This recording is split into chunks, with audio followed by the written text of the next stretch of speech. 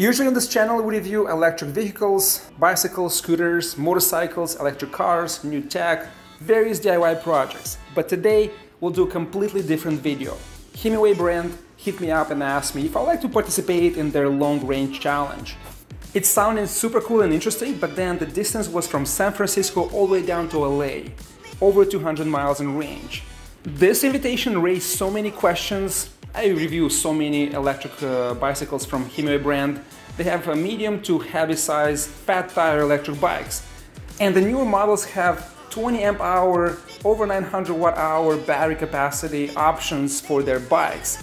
And usually in a city, it gives you 25 miles to 30 miles in range on the throttle and about 35 to 40 miles with medium assist. So that's definitely not enough range to cover in one day 80 miles. And that was the requirements. First day 80 miles, second day 50 miles, and last day the remaining distance somewhere 4 hours from LA to their warehouse where you can drop the bikes.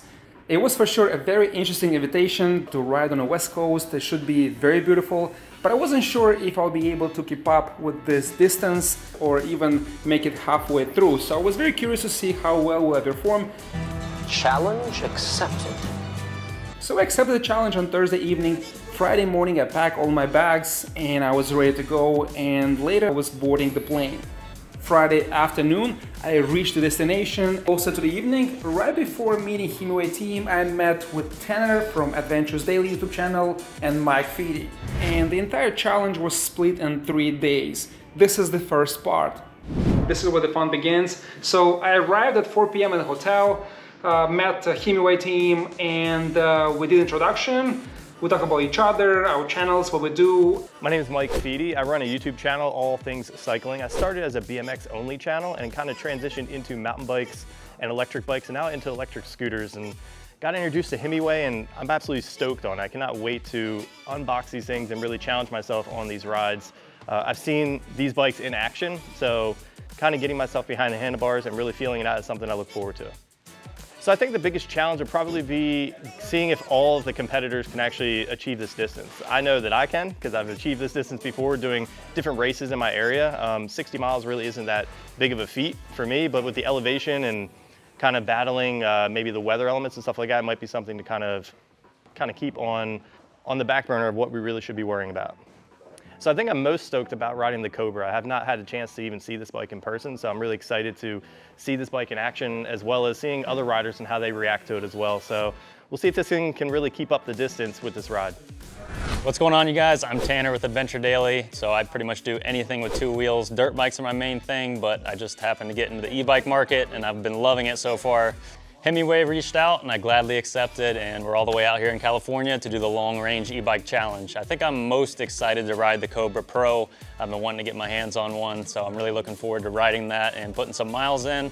I think we're gonna be doing like 80 to 100 miles on some of these treks, so I'm looking forward to seeing what these things can do and how far we can push them and really show off this new battery technology. I mean, from my experience, these bikes are pretty solid, so I don't think we're gonna have any issues. Cardio-wise, I think I'll be good and rely on the battery most of the time anyways, so we'll see what happens. And after we started talking about the schedule for tomorrow and looking for the bikes, and apparently nobody knew where the bikes are. It took several hours. Around 7:30 p.m. we located the bikes, and one person at the front desk actually knew, like he was like, "Are you looking for like 6 big boxes written Himiway on them?" And I'm like, "Yes, we're looking for those for hours." So 7:30 p.m. I think we started the challenge, and the first competition between us was assembling the bikes, and the faster person assembles wins and chooses which bike to ride for the entire challenge. Each one received 2 boxes, and you guys know I assembled a lot of bikes on this channel, so I'm pretty used to that and I'm pretty quick, but we didn't have enough tools. We only had what came in the box, and we didn't have scissors and only 1 knife. And front desk would not give us scissors for safety reasons. So okay, that thing just to get with you on the airplane, it will take so much space, and people ask like questions. It has the visor, it's so much better, you know, especially now it gets cold. Yeah. It'll be fine. Oh, good. Let's throw this on charge.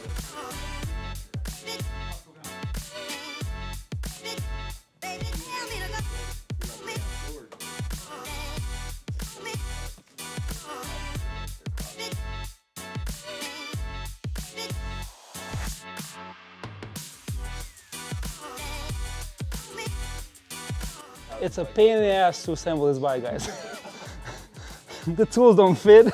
No, I'm joking. It's pretty much everything's here. You just have to like kind of like fill it in, and it's all gonna work. Let me see. Yeah, this Allen wrench keys, it's good as a set. It's compact and small, so you can carry in your pocket, which is, you know, portability-wise is awesome. But when you have to get them to these corners, I'd rather have those standard Allen wrench keys. That's, you know, easier to like go around and do it faster. So that's the only thing. But besides that, it's a simple process. It's pretty much, you know, mount the fender, the tire, adjust the brakes, place the handlebars, connect the rear rack, and it's done. Like a couple minutes and you're good to go. Very simple, very easy. All right, welcome back to the races I'm losing. Normally I would win this at my house because in my house I have everything all specced out. I have the drill with the perfect Allen key in the end, and I'm like NASCAR. I get this done in 10 minutes. But we are limited right now. I'm probably gonna lose this one, but it's okay. These guys are pretty fun and we're gonna have a fun ride.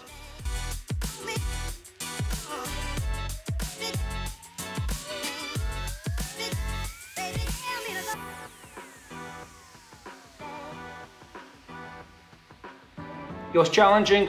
I'm usually pretty quick and I finish in like 5-6 minutes. It took me 24 minutes to assemble 2 bikes, and I had the Cobra model, so less fenders and at least 4 screws less to connect. The guys took actually longer than I expected, close to an hour, and I helped Mike, but it was fun, it was good. We talked and we're prepping in the evening. We got all the batteries, and these are fresh new batteries out of the box, so super excited to see what tomorrow will bring and how much we'll be able to cover, and physically how I'll be able at 40 years old, how well I will keep up and you know, keep the distance, cover distance with this younger dudes.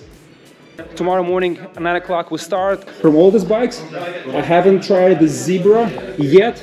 I only tried the Pro Cobra, which is my favorite off-road bike, but I'll do a base tomorrow on all this new model. Bikes are in the room charging. Here's the Cobra, and it's charging now. And we have 1 battery pack. Each bike has a battery inside that's fully charged.